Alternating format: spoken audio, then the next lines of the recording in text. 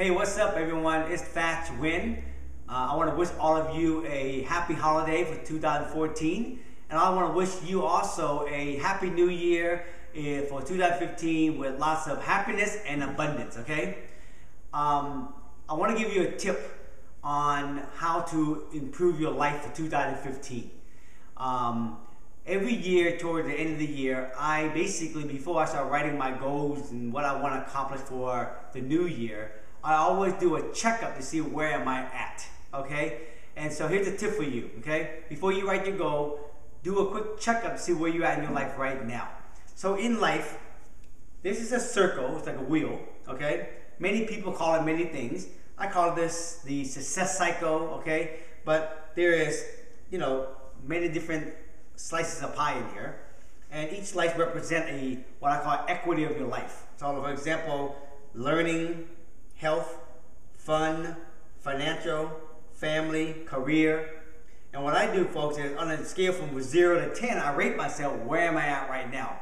So the hub is 0 and the outside hub is 10. Shade in where you at. So at least you can see where you at in life. And so when you can see where you at in life, then you can actually then start to declare and set new intention for where you want to improve for the following year, okay? So this is a tip, folks, for you to get a checkup real quick to see where you're at, okay? So what I also want to offer all of you is this. In 2015, I'm gonna do a webinar teaching a lot of my friends how to actually set goals and how to manifest their goals in 2015. But if you're going to consider taking the webinar class, you might want to do this first now before you do the webinar, so at least you know where you're at, okay?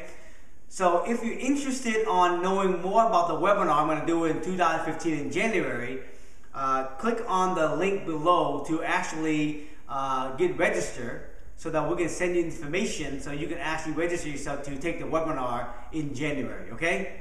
So pretty much that's about it. If you folks have any questions, you know how to get a hold of me, all right? But until then, folks, remember, always dream big and serve unconditionally.